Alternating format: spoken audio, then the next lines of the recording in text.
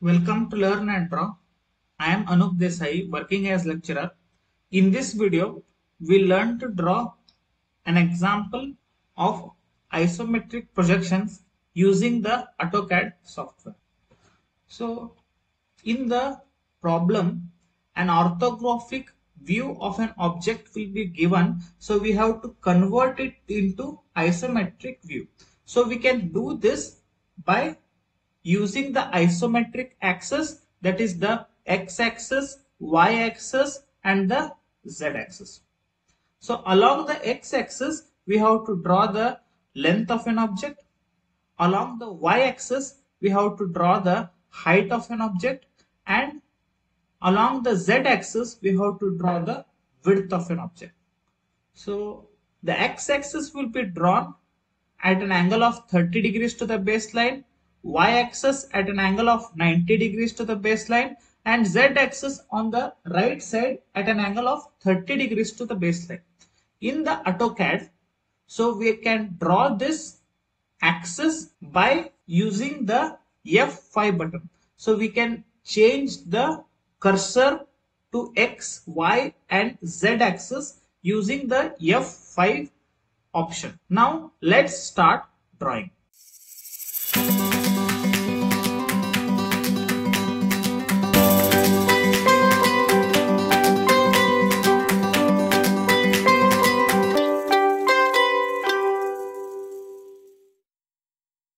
Example 2 of isometric projections using the AutoCAD software. So for the particular problem, so let's set the units. So I will type here units, press enter.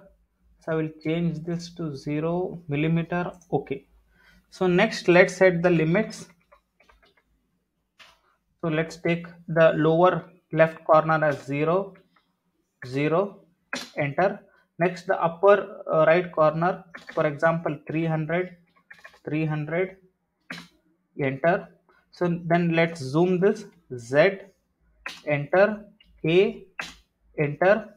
Okay.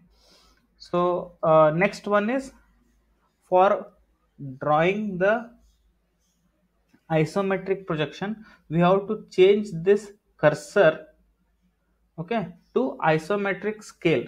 That is by typing the command SNAPSTYL. Press enter.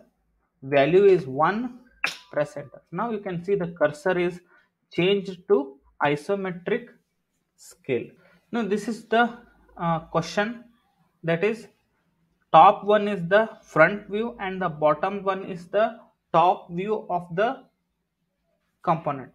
So here you can see it is a, from the top view you can see it is a rectangle of sides 80 mm along the x-axis and 40 mm along the z-axis, and also the height is 20 plus 20, that is we draw the height along the y-axis, that is 20 mm and 20 mm towards the height. Okay, so first let's draw this top view, that is length of 80 mm and width of 40 mm.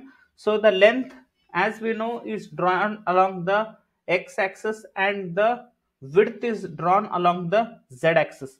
So for that we'll take a line here. So we'll select any one of the point. Next, here we have to select the ortho mode.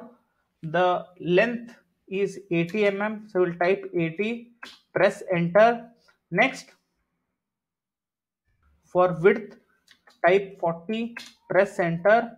Next, again length 80, press enter. Next, width 40, press enter. So we have drawn the base here of length 80 and width of 40 mm, right? Next is we have to draw the front portion here. As you can see from the front view, we have to draw the front view over here. Okay, so let's draw this one. So I'll select the line here. Okay, so next from this point I will draw the height to change the cursor to y-axis, we have to type F5. So now the cursor is changed along the y-axis. The height is 20, so I will type 20, press enter. Okay, so next you can see there is one more height of 20 mm, and from here, from the end to the next point, it is of 20 mm. So again I will draw height of 20 mm. Next, change the axis by typing F5. So now along the x-axis I will draw the length of 20 mm. Next I will change this ortho mode. Okay, then I will join this to this point, enter. Okay, so I don't want these lines here. Now I will delete this. Now this much portion is completed. Next, from this point I will again select the ortho mode. So along this point I will draw a line of length equal to 10 mm, press enter. Next, along the y-axis the length is 20 mm, press enter. Next, along the x-axis again the length is 20 mm, and along the y-axis length is 20 mm. Then along the z-axis, along the x-axis the length is 10 mm. So next is, from this point I will draw a line of height equal to 20 mm. Okay, so next is, select the line again, select this point, unselect the ortho mode, and join this line to this end point. Okay, so now the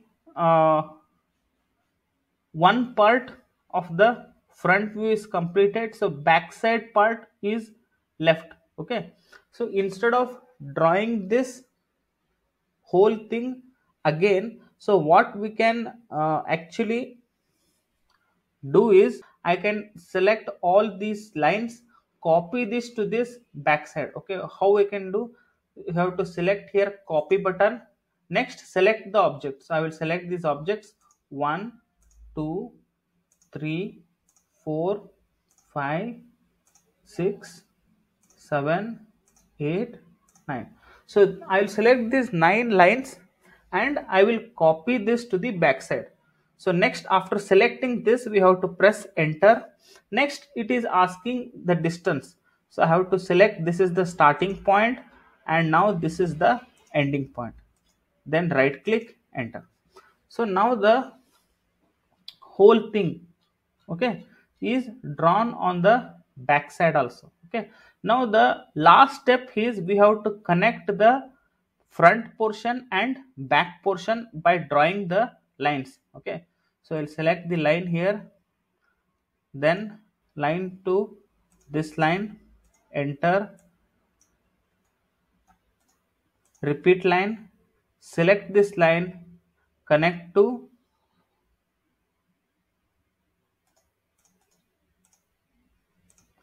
so select this line and connect to this line, repeat line, connect this line, repeat line, connect these lines, repeat line, repeat line, repeat line. So now you can see I have drawn all these lines. Okay, so now the last step left for us is to draw the hidden lines which are not visible. So we have to show the hidden lines. Okay, so for that, first load the hidden line. So here we will go to line type, other, and here I will select load. The first one, that is ISO dash, will be the hidden lines. I will select ISO dash, press on OK. Here again press OK, right? So now the hidden lines are loaded. Next I will select the line and show those lines in the hidden lines.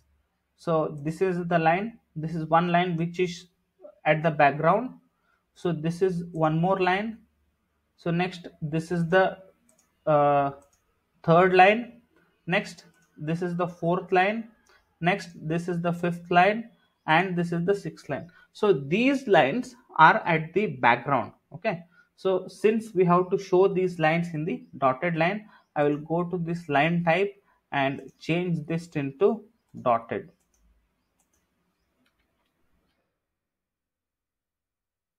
Okay. So now last step is we have to name the dimensions. So for that, go to here, linear. So now you can see this is nothing but 20 mm. Aligned, so we'll select aligned, this point to this point.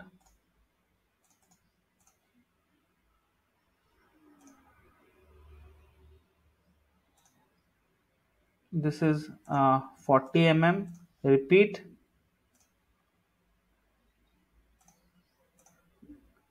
Now this is 80 mm, right? Repeat. It is 10 mm. Repeat. Now this is 20 mm. Repeat. This is 10 mm. This completes the problem. Thank you for watching the video. For more videos on engineering, graphics and AutoCAD, subscribe to my channel Learn and Draw.